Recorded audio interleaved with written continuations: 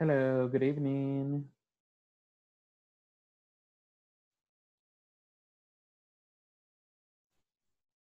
Hello, good evening.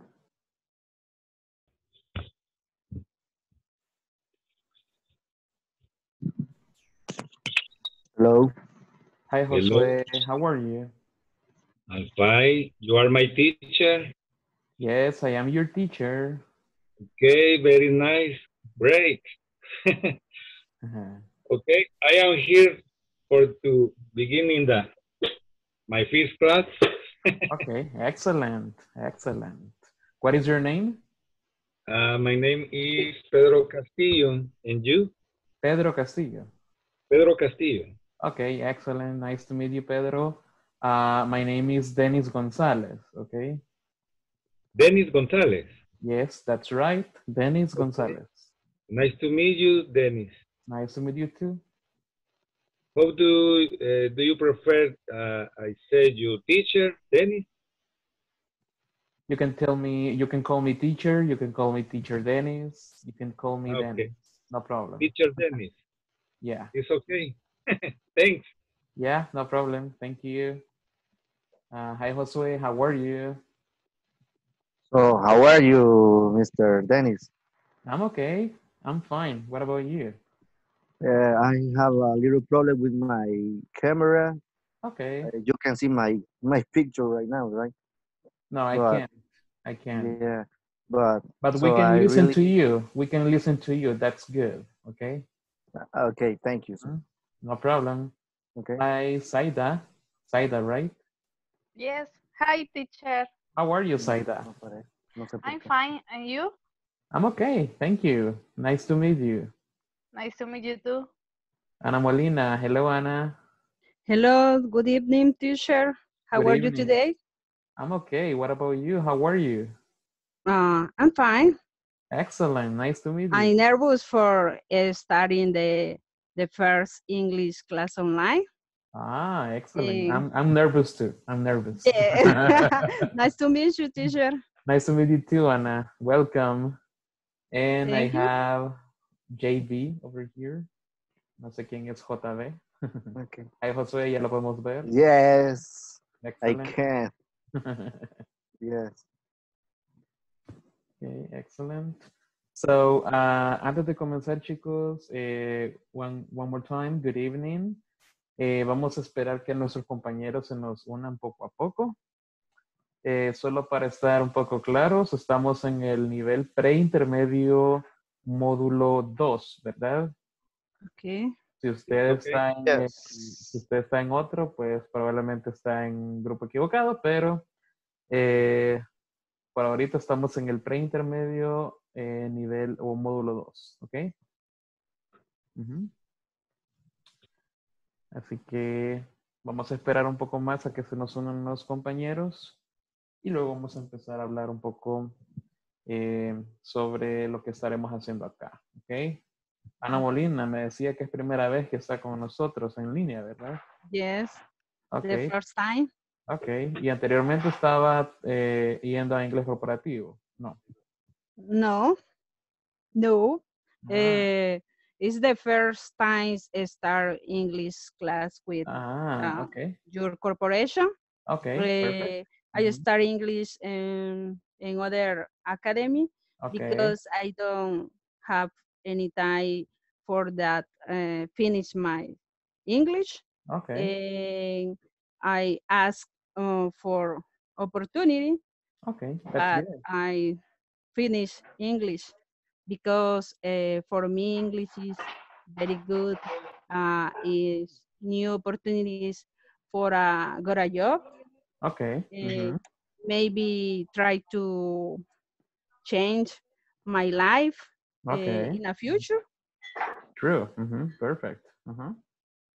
Okay, excellent. Excellent, Anna. Thank you. And I You're have welcome. J.E. Molina. Okay. What's your name, Miss or Mr.?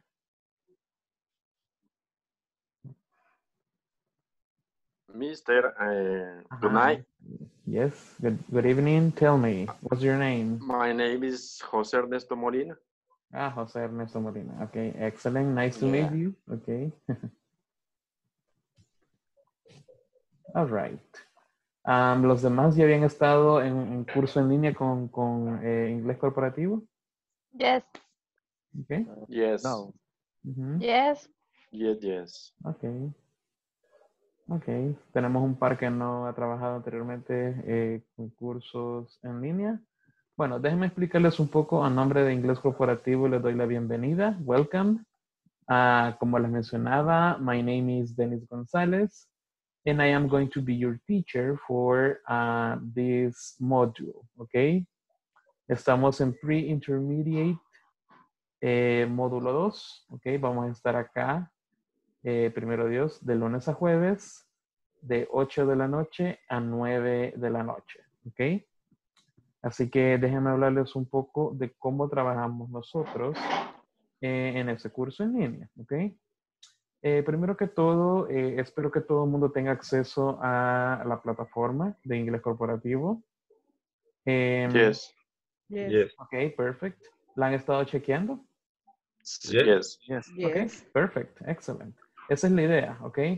Que siempre tratemos de trabajar un poco antes de la clase. Así cuando ya tenemos la clase, todo se nos hace más fácil, clarificamos dudas, ¿ok? Y lo más importante es que practicamos, ¿ok? Ya si de verdad su tiempo no se lo permite, pues no hay problema. La idea es que también aprenda con nosotros, pero lo más importante es que también practique, ¿ok? Así que igual, ahora también se puede ver todo esto a través de la aplicación en su teléfono.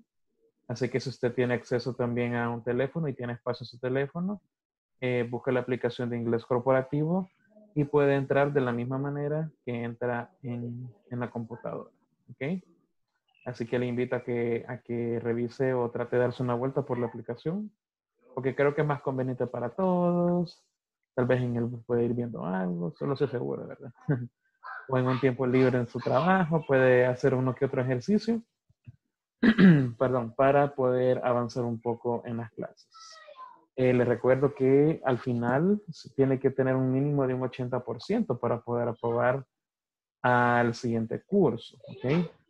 Ese 80% se logra primero haciendo las actividades, diría yo que es un 50% las actividades que se hacen en cada sección, y el otro 50% son los exámenes. Tenemos dos exámenes. Uno que es midterm, que sería la mitad de las secciones, ahí después de la sección 2 o 3, usted tiene que hacer un examen de todo lo que hemos visto hasta ahora. Y al final tenemos un examen que cubre todo lo que se ha visto en las 5 secciones. En total vamos a tratar de cubrir 5 secciones en 4 semanas. ¿Ok? Así que es muy importante que tratemos de ver toda la plataforma antes de venir a la clase y que tratemos de avanzar poco a poco para que ya en las clases practiquemos lo más que podamos. ¿Ok? Así que esa sería la invitación a que participemos en lo más que podamos en la plataforma, ¿ok? Así no tenemos inconvenientes en lograr ese 80% para poder continuar con los cursos, ¿right? No sé si tienen alguna pregunta hasta ahora, los que son nuevos en la modalidad en línea. Bueno, en mi caso, Ujú. con el tema de como son 5 secciones, me imagino que, como dice usted, digamos, ahora empezamos y terminamos esta hora clase a las 9 y en el transcurso del día, si podemos como avanzar un poco de la clase, es recomendable, me imagino yo. Sí, es lo más recomendable, que, o sea, ahora vamos a ver un poquito nada más, porque quiero ver cómo andamos, qué tan rápido avanzamos. Entonces, dependiendo de la clase de ahora, eso me va a ayudar a mí para preparar las siguientes clases, ¿ok? Así que, como usted mencionaba, lo más recomendable es eso. Tratar de trabajar antes o incluso después de la clase, usted puede seguir avanzando sin ningún problema, ¿ok? En la plataforma tenemos muchos videos que están tratando de explicar lo que nosotros estamos viendo acá, solo que yo me detengo un poquito, en otros temas avanzo un poquito más rápido y así vamos tratando de avanzar poco a poco, ¿ok? Quiero ver, aquí tenía algo más. Solamente quiero mostrarles que en YouTube, por si casualidad usted no puede estar presente en una clase, videos o estas clases se suben a YouTube, ¿ok? Y usted fácilmente los puede buscar. Déjeme compartirle mi pantalla para que usted vea qué tan fácil es encontrarlos, ¿ok? ¿Todo el mundo puede ver esto?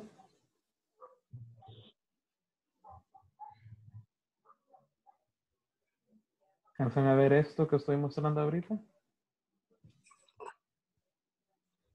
Yes. Yes. Perfecto. En YouTube, usted únicamente tiene que poner esto, mire. Este código. El código. PI2-01-89-PM-0120. Y automáticamente con ese código usted va a ver todos los videos de las clases anteriores, ¿ok? Así que por si casualidad usted tenía alguna duda en cuanto a pronunciación o alguna duda en cuanto a algún tema que se está viendo en la plataforma, probablemente en esa clase lo discutimos. Usted es libre de poder ver esos videos específicamente en la parte que usted necesita ayuda, ¿ok? Incluso tratamos de que se puedan ayudar un poco en algunas preguntas que tengan dificultades. Así que en esta lista de reproducción de YouTube, usted va a ver las clases a las que no pueda venir, ¿ok? Sin embargo, lo que se les invita es a que esté presente en la mayoría de actividades o en la mayoría de clases, ¿ok? Okay. Así que vamos a ver. Ok. Vamos a ver. Ok. Así que vamos a iniciar, ¿ok? Así que welcome again. Muchas gracias por estar acá.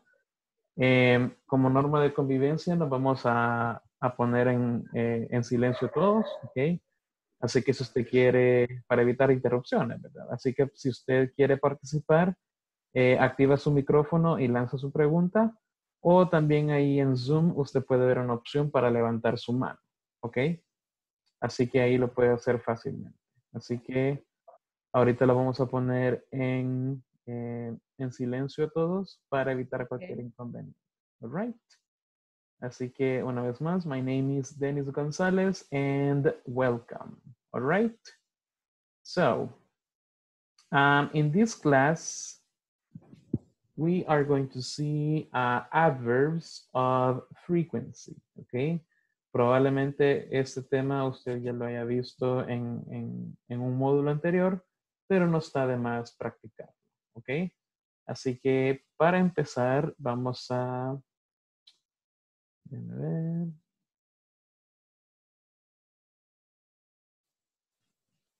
Vamos a practicar esta pequeña conversación. Un minuto.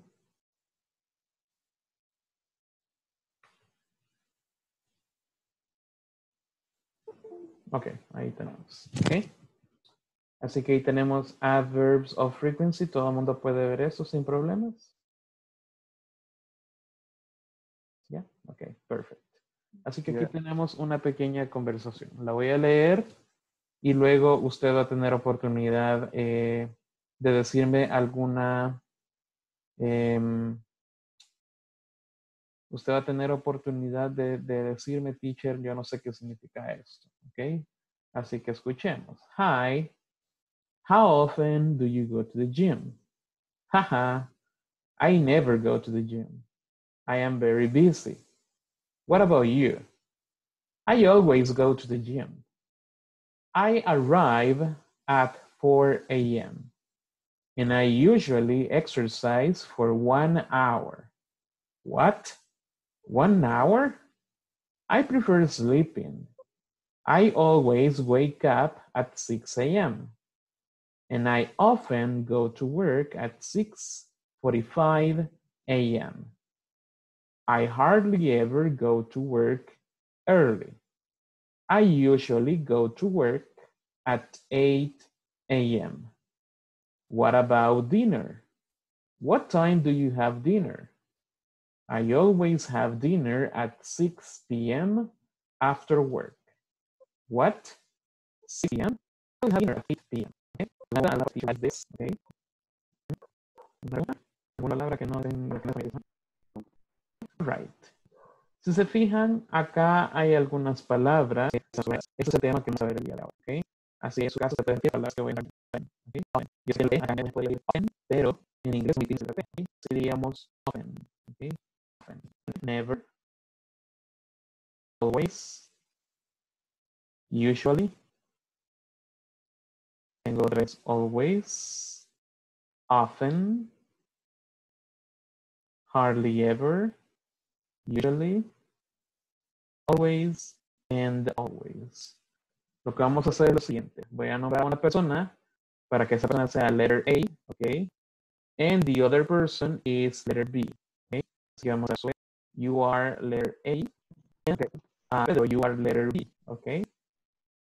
Okay. Let's do it.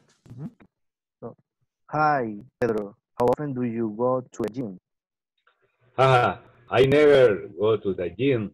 I'm very busy. What about you? I always go to the gym. I arrive at 4 a.m. and I usually exercise for 1 hour. What? 1 hour? I prefer sleeping. I always wake up at 6 a.m. and I often to go work at 6:45 a.m. I hardly ever go to work early. I usually go to work at 8 a.m. What about dinner? What time do you have dinner? I always have dinner at 6 p.m. after work. What? 6 p.m.? I always have dinner at 8 p.m. Excellent. Excellent. Thank you. Okay, let's see. Ahora vamos a tener a Zaida. You are letter A, okay? And José Ernesto Molina me dijo, ¿verdad? No estoy confundiendo el nombre. Hi, how often do you go to the gym?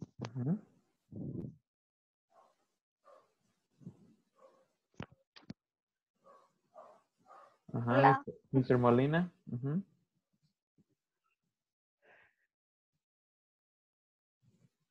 Se nos fue Mr. Molina. Ahí está, no. Ahí está. Okay. Ajá. Okay. I never go to the gym. I am very busy. What about you?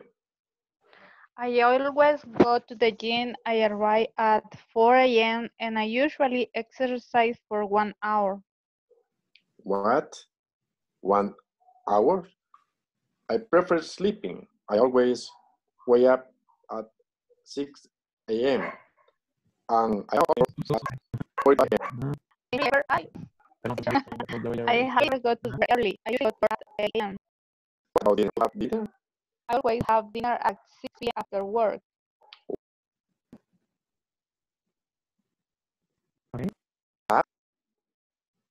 Okay. Okay, perfect.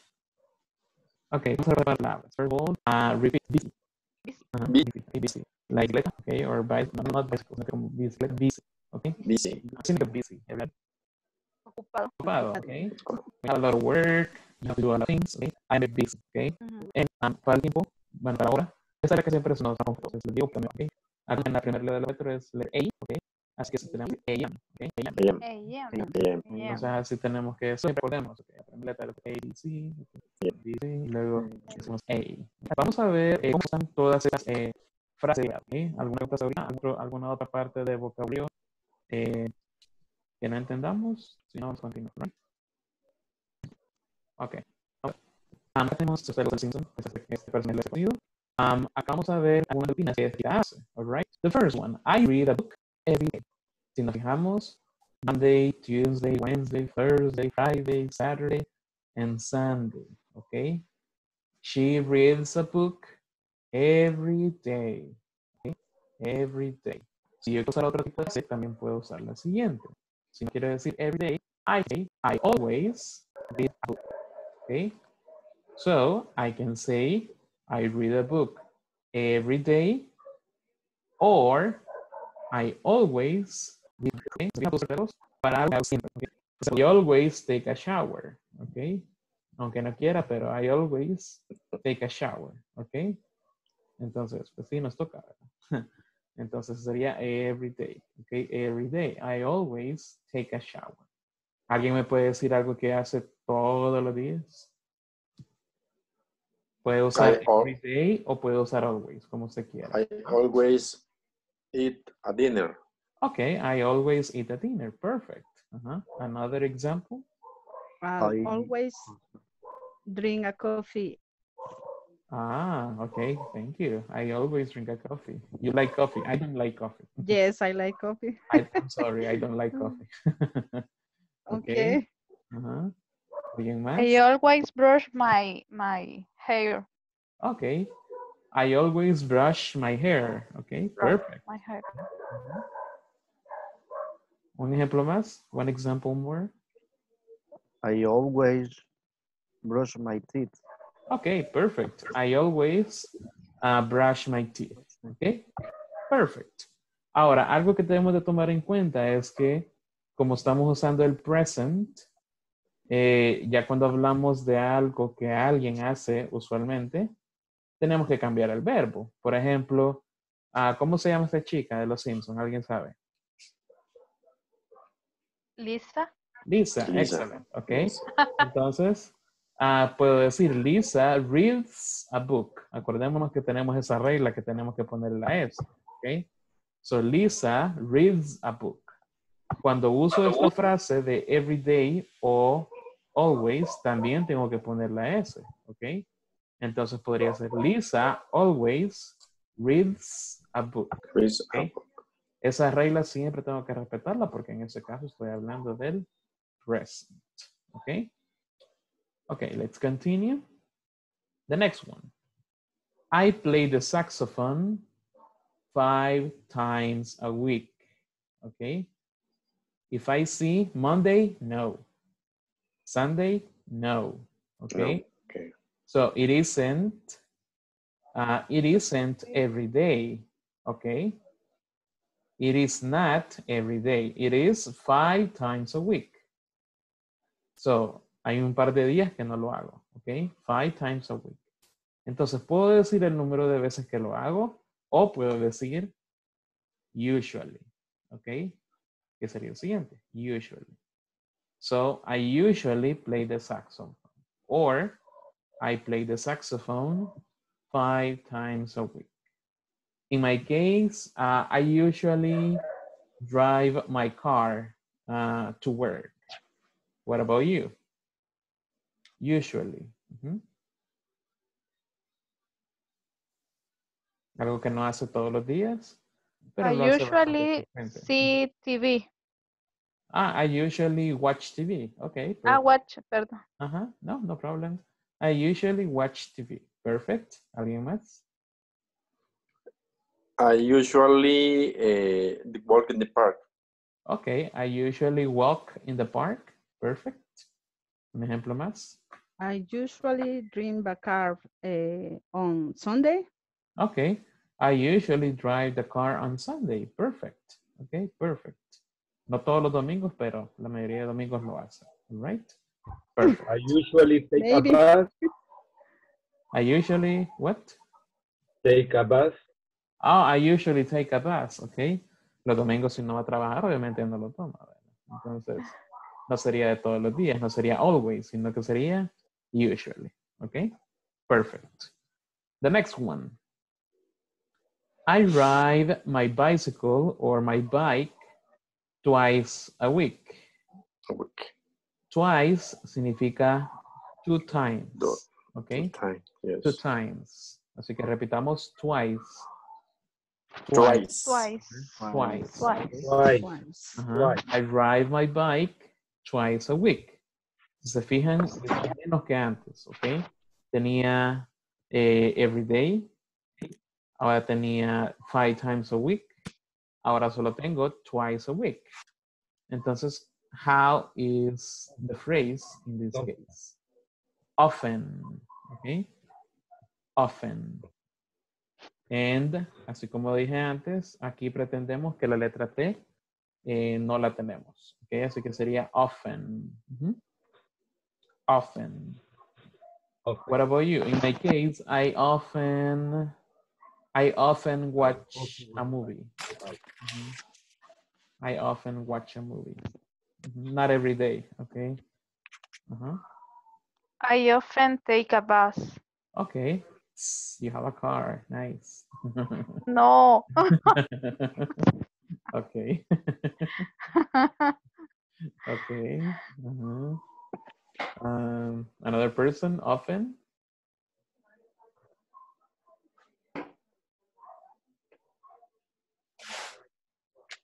Something that you don't do every day, maybe only. I often go to the park.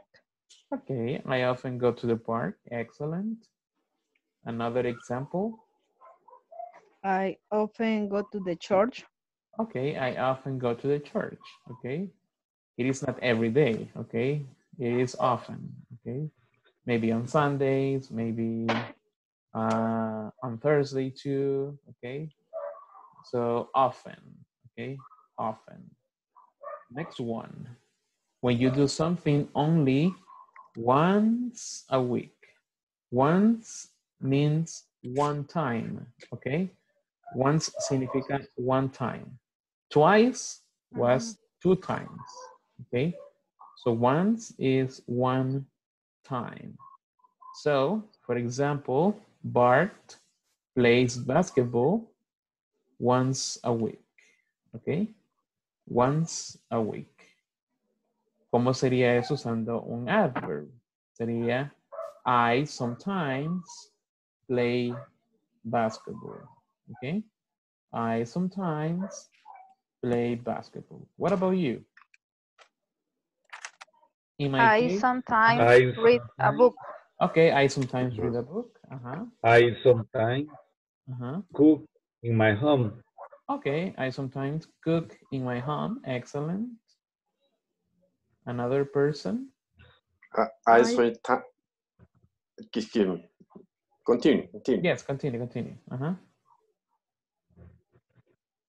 I sometimes swim. Okay, I sometimes go to swim, you can say. Go to swim. Okay, go to swim. Another person? I sometimes go to the museums. Okay, I sometimes go to the museum. Okay, perfect. Okay, perfect.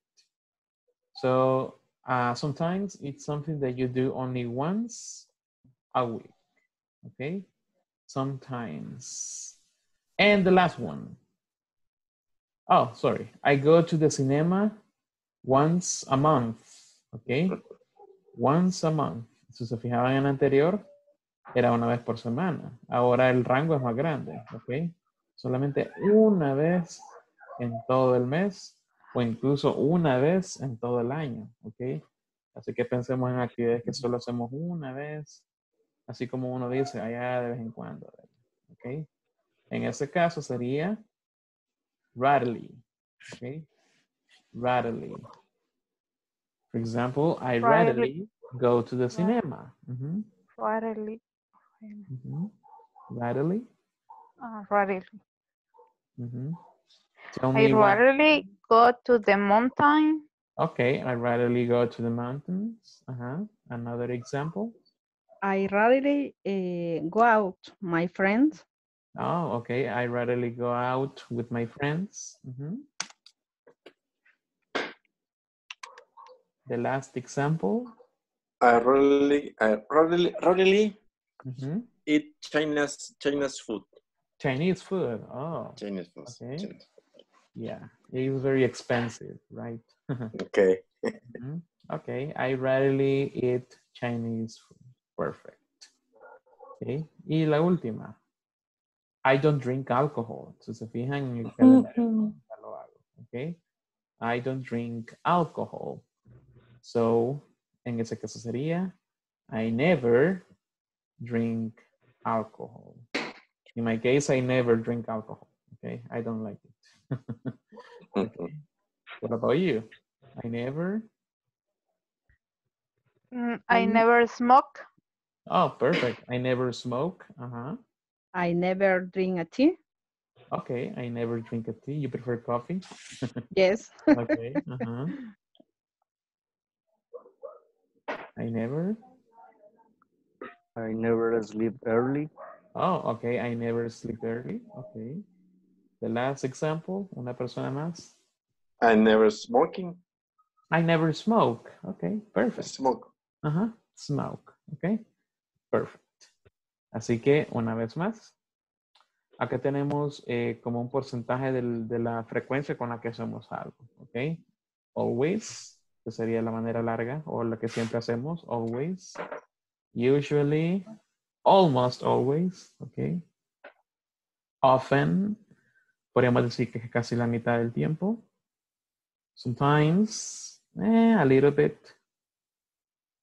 Rarely ever or Once. rarely, ok. Yeah. Tenemos esas dos palabras, rarely o hardly ever. Yeah. Hardly ever. Hardly ever. And the last one, never. Okay. Never. Never. Zero. Okay. Zero. Right? Así que tenemos esos ejemplos. And así los estaremos usando y los estaremos practicando el día de ahora. All right? Aparte de eso, acuérdense que tenemos estas otras frases. Once, ¿qué significa once? ¿Qué se acuerda? Una vez. Una vez. Una vez, ok. That means only one time. Pero usted puede decir once, ok. Twice. It's Twice. Dos veces. Dos. Two times. two Two times. times. Ok. Then para three times no tenemos una palabra especial, así como once o twice, ok. Ahí sí ya tenemos que decir three times, four times, five times. Five times. Ahora, lo bonito de esto es que podemos decir, por ejemplo, once a week, ok. Once a week, una vez en la semana. O once a month, Once a month. que sería una vez en el mes. Or once a year, una vez en el año. Ok. Once a year. O en el caso también, twice a week, twice a month, twice a year. Ok. Todo depende de la actividad que usted realice. All right. Ok. Questions, preguntas hasta ahorita. No. Okay, No, ya no. vamos a ver the positions, ok. Vamos a ver las posiciones porque eso se tiene que respetar de acuerdo a unas posiciones, right? Pero primero vamos a hacer un pequeño ejercicio. Vamos a ver. Chan, chan, chan. Por acá tengo I ride my bike twice a week. Le voy a preguntar a alguien que me diga cuál es la respuesta. Acá tengo todas las posibles respuestas. So, usted me dice cuál cree que es la mejor para complete the sentence. Okay.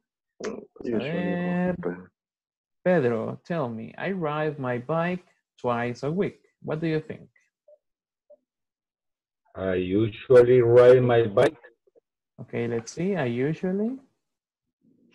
No, that's not the answer. Try again. Trate una vez más. Okay. I sometimes ride my bike. Okay. No. Parece solo dos veces a la semana. Ya la tiene ahí, ya la tiene. And twice is a... Sería dos veces nada más. En la semana. No, I rarely ride my bike. Which one? The next one. I walk my dog every day. Let's see. Dina. Hi, Dina. Hi. Tell me. ¿Qué palabra puedo usar para?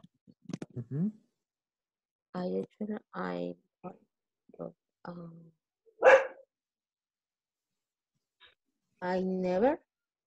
I never. Vamos a ver. Nope. No. Acuérdense que aquí dice every day, todos los días. ¿Ok? Todos los días. No hay un día que no lo haga. Entonces, ¿cuál sería? Usual. I usually. Always. Usualmente. Ajá, usually todavía hay un día que no lo hacemos. Entonces, hay un día que... Always. Ajá, Entonces sería sería always. always, ok. I always walk my dog. Ok, porque no hay un día que no falle. Todos los días ahí vamos para afuera con el perrito. Every day. Okay, excellent. Thank you. The next one. I play the saxophone 5 times a week. 5 times a week. Let's see, Saida. What do you think, Saida? I usually play it. I usually play it. Yeah, that's correct. Okay. I usually play it. Okay. Next one. I go to the cinema once a month. Once a month. Vamos a ver.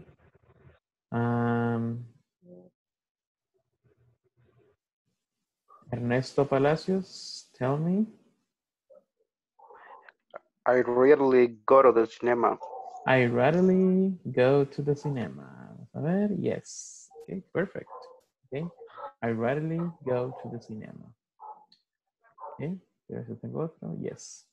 I don't drink alcohol. Let's see. Josué, tell me. I don't drink alcohol. I never drink alcohol. Okay, perfect. I never drink alcohol. Okay, that's correct. And another one, I play basketball once a week. I play basketball once a week. Let's see, Anna, what do you think? Maybe I sometimes play basketball.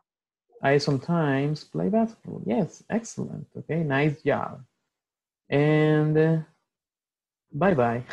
Okay, so, not bye-bye, no hemos terminado. Okay, solo Yeah. aquí nos está diciendo bye-bye. Okay, así que Okay. así es como utilizamos frequency adverbs. Ahora vamos a compartir nada más un par de reglitas que tenemos que respetar. Right. Vamos a ver. Todo el mundo puede ver esto ahora. Es the frequency adverbs of frequency.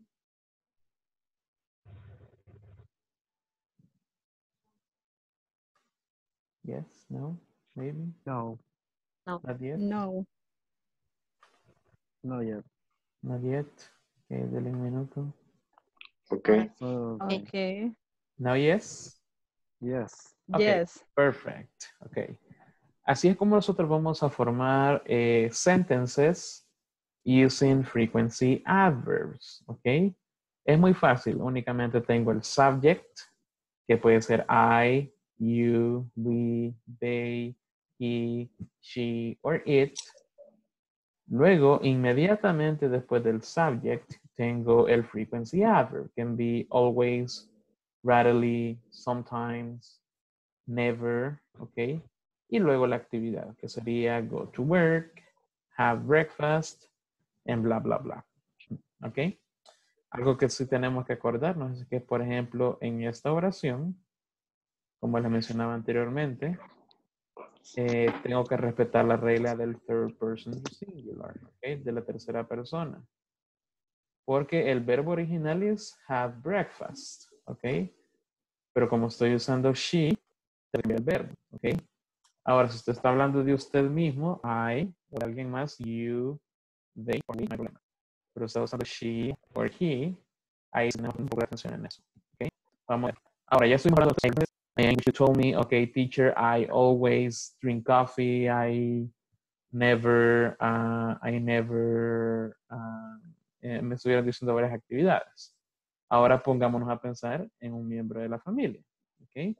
It can be my brother, my sister, my son, my daughter, my father, my mother.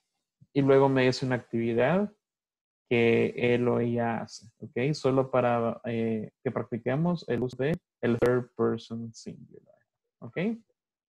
Vamos a ver. Mr. Molina, tell me a family member, please. My brothers Okay. always to the work. My brothers. Go to the work. Sorry, wait, okay. My brothers. My brothers always Okay, always. go to the work. Okay, go to the work. Okay, perfect. Thank you. En este caso no la cambiamos porque brothers está en plural, ¿ok? Okay. Así la oración está correcta. Okay. My brothers always go to the work. Thank you. Let's see. Anna, a family member, please. Okay, my sister Okay. always goes to the school, at school, My sister always goes to at Goes. school. goes to the school. Okay, perfect. Okay. En caso de pues estoy hablando de my sister. Okay. Okay. Sería una persona y estoy hablando de she. Entonces ahí tengo que estar, right? Thank you. Let's see.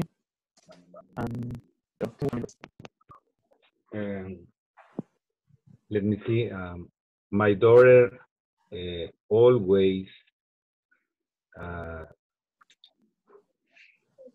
to sleep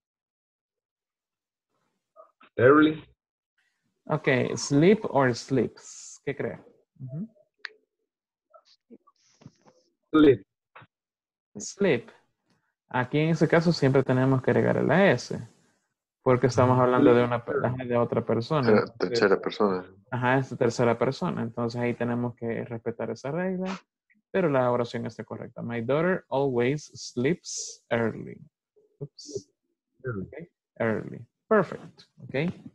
Acá en vez de always podemos usar usually, never, sometimes, often, y así sucesivamente, dependiendo de la que tan frecuente hagamos algo. All right. Ahora, algo a tomar en cuenta es que sometimes no tiene solamente una posición, sino que tiene varias. La más común podría ser la siguiente. Por ejemplo, I sometimes go to the gym. ¿Ok?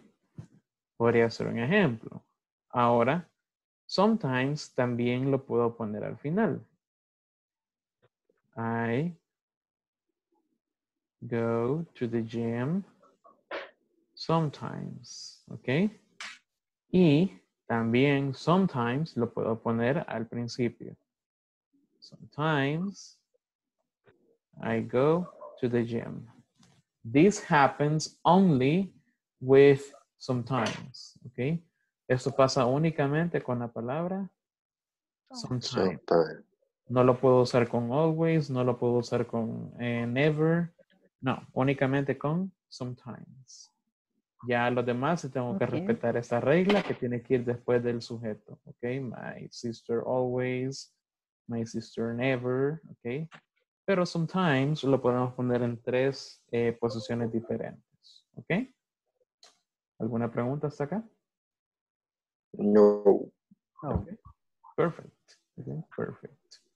Let's see. También puedo usar la frase que estuvimos viendo. Por ejemplo, 3 times a week, once a week, once a month. Ok.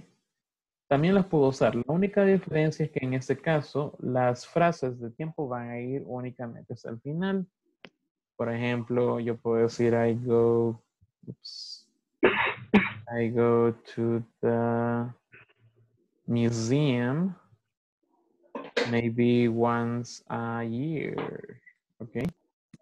Entonces, eso podría ser un ejemplo. En este caso, este tiempo, que sería once a year, lo voy a poner únicamente a la oración. ¿Ok? No la puedo poner en el principio, y en eso únicamente la cumplen. Los adverbs, que es un video, pero en este caso, frase de tiempo, es decir, ¿ok? Vamos a poner one, five times, four times, or five times. Esa cantidad ya, muy bien, ¿ok? Ahí se la dejo así. Pero vamos a de ideas por acá. Ok, vamos a ver. Aquí hay un ejemplo, o lo digo directamente. Go to the gym 5 times a week. Okay, I go to the gym 5 times a week. Okay, perfect. ¿Alguien más? I go to the beach 1 a month. I go to the beach once a month. Okay, correct. One example more.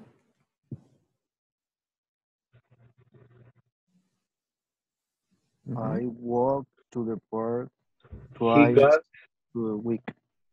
I go to the park.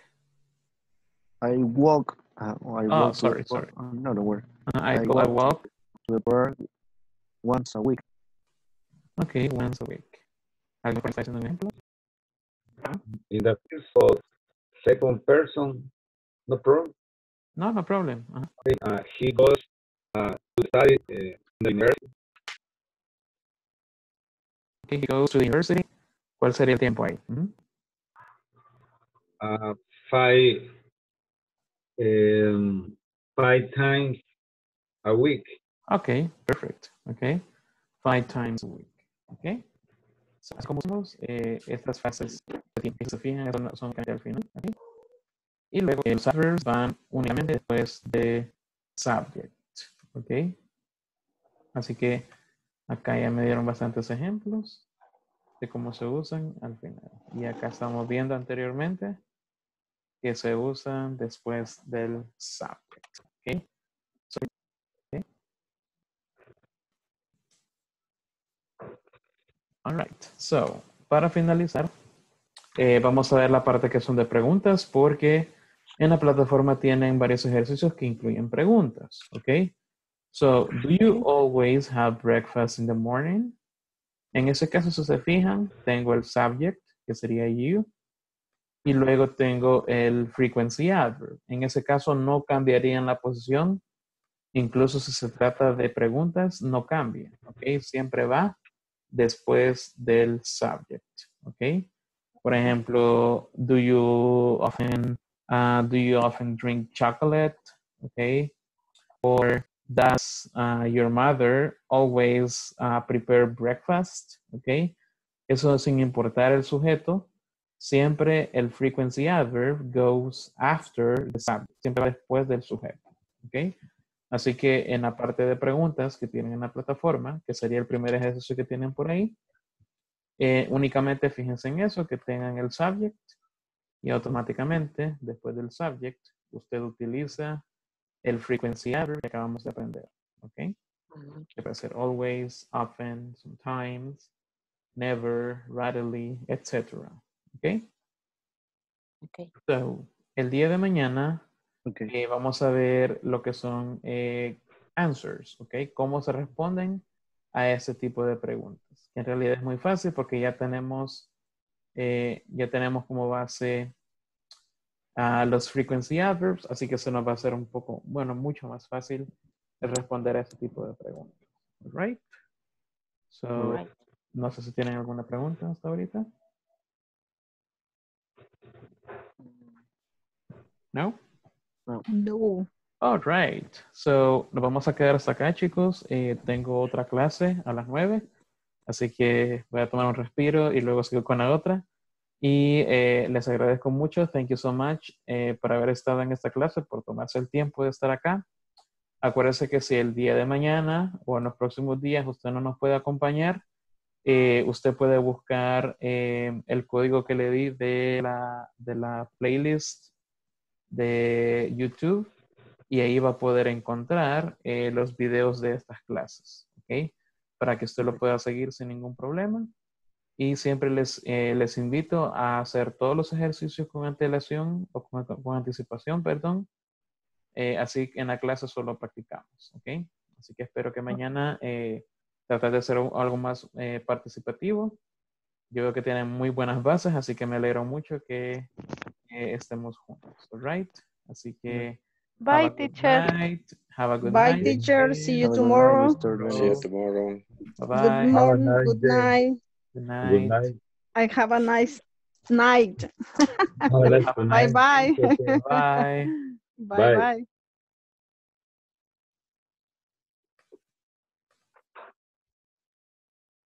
bye.